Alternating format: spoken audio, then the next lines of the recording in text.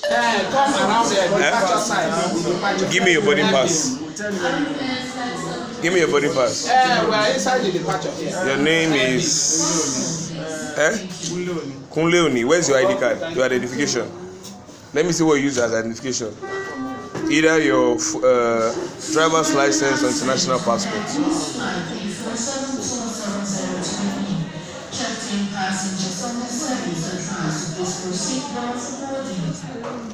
Kunle Oni.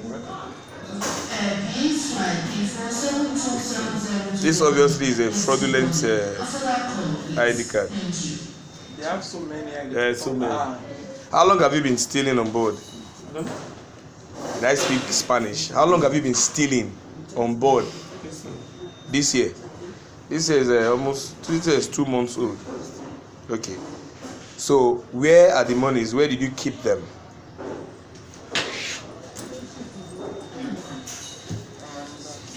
That's my own. Okay, wait.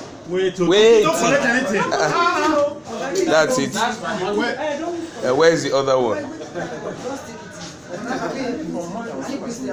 That is a brand new 500 notes. What did I say? You are not lying now. Okay? Nobody said you were lying. You say you are lying. Yeah. That is so long. And they don't know. There are other 1,000 naira notes too. Oga, like I was telling Oga. No, I'm reminding him. No. I was telling Oga something on the ramp, sir. We are the ones. When I say we, us, you passengers especially, that allow miscreants like this go unpunished. You know why? Or how?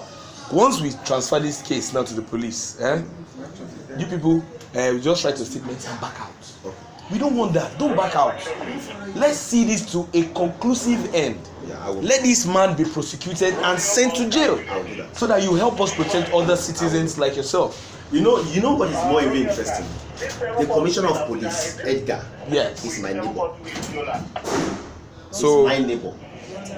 And I am the chairman of Garden Valley GRA, where he lives. Good.